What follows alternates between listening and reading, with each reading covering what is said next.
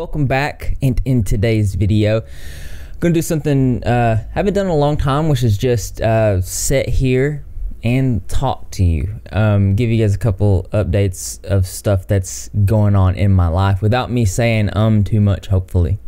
So I went to the hospital yesterday, and we just kind of check up how my brain is doing, has been doing since my accident. I did an MMSE, which it stands for mini mental state examination, which I scored a 17, which is good, I think, because I might pop up on the screen the scale. It gauges your cognitive functioning, which 0 to 9 is not good. 10 to 19 is middle stage moderate. 20 to 23 is mild cognitive impairment, and 24 to 30 is normal range. I scored a 17. Which is honestly a lot better than it was. So that tells me that my TBI and my cognitive functions it's increasing. It's getting better. I do have to start back to physical therapy for my leg, because my leg was injured in the accident, and it seems to not be getting any better. It wasn't as bad. And I think it's because I was working out more. I was doing my best to do stretches and stuff. But this year's been a really difficult year, so I got extremely stressed out, and I don't know. It stopped going to the gym as much, which I'm not going to stop, because I've always went to the gym, and it's been something that makes me a lot more happy. So I gotta start that back. So physical therapy starts, I think, next week sometime. So that's going to be interesting. Let's talk about the year I've had so far. It's not been the best year, but I'm a big believer on turning negatives into positives, which is what we've always done. If you've been a watcher for this channel for very long, anytime we're faced with something that's just, it seems unsurmountable, we overcome. And that's a big message that I like to talk about here. Because we focus on turning our negatives into positives, and there's a big reason for that. It goes into positive thinking, law of attraction, bunch of other things that you've heard me talk about before on this channel. Talk about it a little bit now because, well, first of all, how's everybody doing out there? It's been a good minute since we've got to sit down like this. But I do want to take the time to tell you guys that I am very, very, very, very grateful for you, and everybody that watches my videos, and everybody that finds something in my videos that helps them. I noticed that a lot of people have been in the comment section and on Discord, they've been not feeling great. They've been talking more negative, and I want to talk about that. It takes practice. A lot of people, I tell them, I'm like, what are you practicing? They say things to me like they can't help to be negative because all these things are happening in their life. And I understand that to a degree, because, like I said, I've not had the best year. So whatever you're thinking, you're also practicing. Practice feeling good about yourself. Practice telling yourself good affirmations like, I am beautiful, and I am confident, and just things like that. I know that might sound silly, but it really helps out and goes a long way. I've compared it to learning how to play an instrument. Like if you're learning how to play guitar or something like that, you're practicing that, and when you first start, are you good at it? Probably not. Not as good as you'd like to be, but you do get better. And a lot of people don't understand that goes the same way with practicing things like compassion, positivity, just being happy in general. You're not going to be good at it at first, and it might be some kind of bizarre concept to you, but that's the case. If you sit there and you think that that's right, Greg, you guys got to listen to Greg. If you sit there and you think that you're worthless and that you're nothing, you are actually practicing that.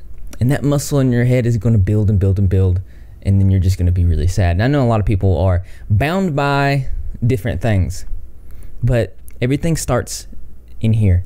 And if I can stay positive, then you can stay positive, and I have you, you have me. We can help each other. I just want to talk about my hair. I was wanting to grow out my natural hair color because the bleached part is like so damaged. I was afraid if I kept bleaching it, it was just gonna like fall out. But I don't like the way that it's cut. I feel like the layers are all messed up. I've had a series of just awful, horrible, fascinatingly disturbing haircuts, and whatever, hair grows back. But I don't like the state that my hair's in. I just kind of feel like I just want to shave the whole thing off at this point. I don't know what to do with it. I do want to put some colors in it, but I'm afraid it's too damaged. We're about right here on the natural hair. But mainly I just wanted to ask you guys what you thought. What do you think I should do? Tomorrow I have to go to the hospital. That's why I'm doing this video. I don't have time to do a proper video, and I'm trying to get back to daily uploads because I miss doing them. And I think it's, since making videos makes me happy, makes me feel better, I feel like that's probably what I need to get back into. And I gotta get back in the gym. I don't want to do these things, but I need to get back in there. I cannot just not do the things that are required of me, or just push those things to the side. My therapist told me, and this is a really good thing I can share with you guys, and because it's really helpful. So he gives me an imaginary hat. So I take the hat and I put it on, and then he says to me, everything under that hat is something that you can control, and everything outside of the hat is out of your control. Very simple enough. Then he goes on to talk about false emotions and things that are ultimately out of my control. Maybe some things that I have guilt for that are consequently really not my fault. Good example is, there are people in my family that I feel like their life situation is not as good as I would like it to be for them. And that is something that's outside the hat. I want to help them. I've worked very hard in my career to be able to be in a position that I can help them. And not just them, but other people. But I have a certain amount of guilt because I've put so much time into what I'm doing here that I feel like if I was more of a part of their life, more of an influence, then their lives would be a little bit better. And that is outside of the hat. That is not something I can control. And it's called, I think he said it was a false emotion, which was really profound to me because I never thought of it like that. So I have this guilt because I wasn't there. But the thing about it is the decisions that they have made, the decisions that we've all made, have led us to the point that we are in life. I can't control their thoughts and their actions. I can only control me. And that is a powerful, powerful message. When you start trying to go outside of the hat and trying to control these other things, that's where you're going to get anxiety, depression, and all these things like that. And I'm not a licensed mental health expert or anything like that, but this is coming from somebody that is licensed in mental health, and everybody's different, so keep that in mind. But lastly, I'm here for you guys, and I'm not going anywhere. Things have been rough. We'll find within those rough things the best qualities, the best parts, and we'll focus and emphasize on that, and we'll build on that, because that's what we do here. So if you guys need me, you know how to reach out to me. You can reach out to me on Instagram, the.repzilla, Twitter @ZillaRage. Any way you want to get a hold of me that's easiest for you, I'm here for you. I'm working on a conspiracy video. Might have it out tomorrow. And if you have any suggestions for that, just let me know below. Also going to do the sub Sunday, next Sunday.